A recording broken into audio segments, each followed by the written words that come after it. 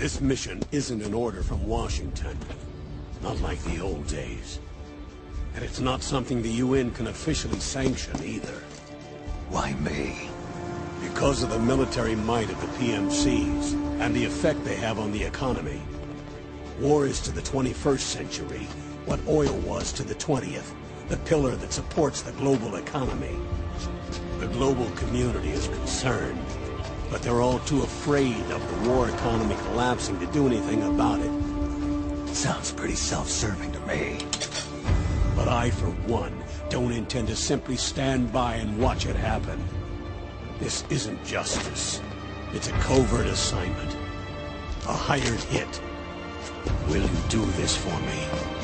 Will you terminate Liquid? Activate it. Liquid's goal is to seize control of SOP. To do that, he needs to analyze the nanomachine structure and find out how they communicate with one another.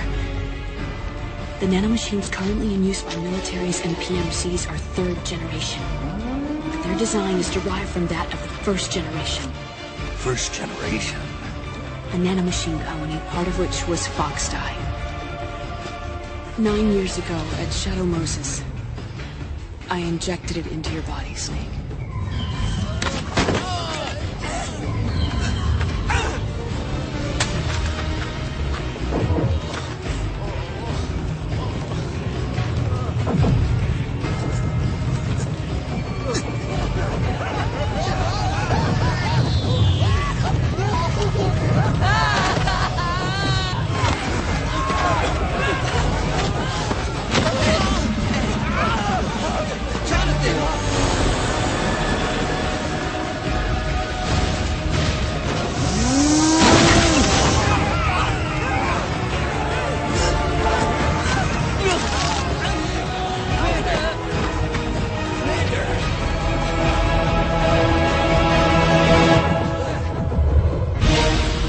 The system makes it possible to integrate not only micro-level information on individual soldiers and units, but also macro-level information about field conditions and order of battle.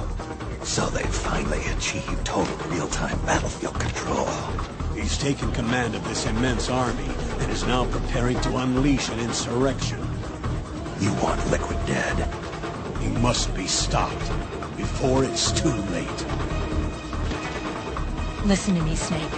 We're ready to strike Liquid at any time. You're planning to take him by force. It's crazy. Look, things aren't that simple. Your cause is our cause now. You don't have to do this. I'm no hero. Never was. I'm just an old killer. Hired to do some wet work.